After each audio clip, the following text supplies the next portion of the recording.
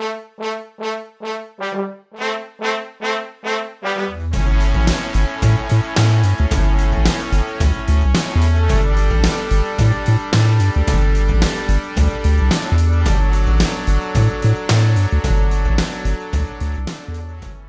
welcome. This is Nasseh. I'm here in Philadelphia in front of the Art Museum, and in the backdrop we have the Liberty Bell and all that stuff.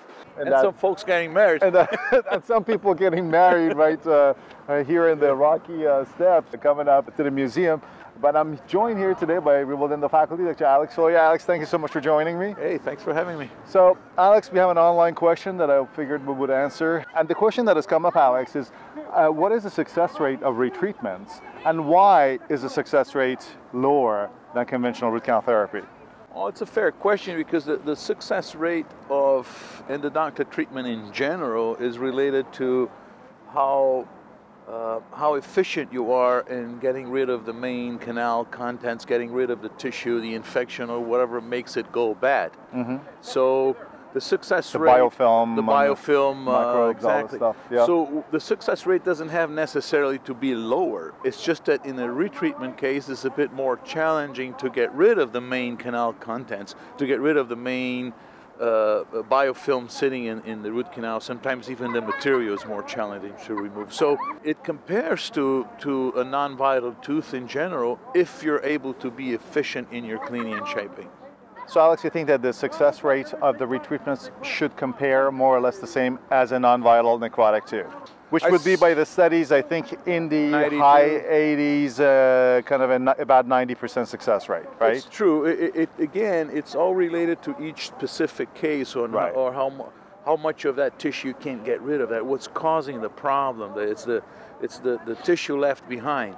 Right. So in a retreatment, I would go even as high as 92% if you're able to address the problem. Right.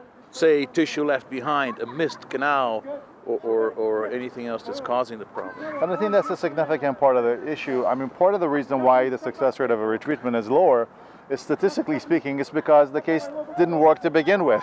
So it's obviously probably either a tougher case, it has some issues, or there has been some procedural errors that actually compound the problem. Because not only now you're dealing with correcting nature and getting rid of the bacteria, but you also have to, you have to deal with your colleagues' artwork as well. Yeah. So that's part of the reason as well. Also, do you think in terms of the biofilm quality, there is a difference between the biofilm that you find in a regular necrotic tooth and a biofilm that you find in a tooth that is failing and requires retreatment? Yeah, you will find in the literature saying that you have different biofilms, and some of the nastiest bugs in the root canal system you will find in a retreatment case. For example, like Enterococcus faecalis, not even an oral bacteria. Yeah. It manages to survive somehow. Inside. It's an enteric bug, but it can mess up your success big time. But again, if you're effectively able to remove it, you remove that biofilm in spite of the quality, then yes, then you'll be as successful as any other case. So Alex, then probably it would be, since you have different biofilms, you have a higher rate of failure because the original biofilm was more difficult to get rid of. Do you find any better ways then to get rid of the new biofilm in these types of cases? I think it's a fair question, but I treat every case, regardless of the quality of infection, as if it was heavily infected with the worst possible biofilm. Yeah. And I really use it very seriously, my sodium hypochlorite, and I use ultrasonic vibration and some new means that we have now to get rid of that material. So I treat every case, if you're asking me personally, I treat every case if it was the worst case scenario. That makes a lot of sense. Yeah. That's the way I anesthetize people. I anesthetize everyone as though they're not going to get anesthetized, so everybody gets a little bit of extra. Yeah. And I think that's a good way of getting a predictable outcome. So by always preparing yourself for the worst case scenario, you end up covering all the easy ones and the hard ones, as opposed to just plan for the easy ones. But I think, the main things for retreatments that would be even more significant would be making sure that you have a large enough apical diameter so you can remove the biofilm.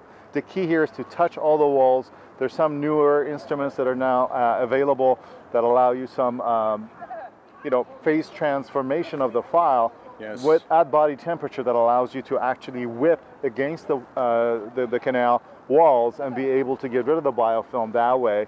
And I think that's very effective. Yeah. A lot of ultrasonics and so on are all important ways of getting rid of any potential areas of the canal that wasn't touched originally during the regular instrumentation. So I think that's pretty much it. The success rate is high if all the basic principles are followed. And I think that, you know, we should expect, and retreatment is a very good idea as opposed to removal and replacement with an implant, because oftentimes it's just about going a couple of sizes higher in apical diameter and irrigating better than the first time. Terrific. All right. Alex, well, thanks so much for joining us. My pleasure. And we'll do some more videos together soon. We'll do it. Terrific. Take care. But we will know. I'm Ali Nasseh. Alex Fleury. And let's save some tea. Yeah.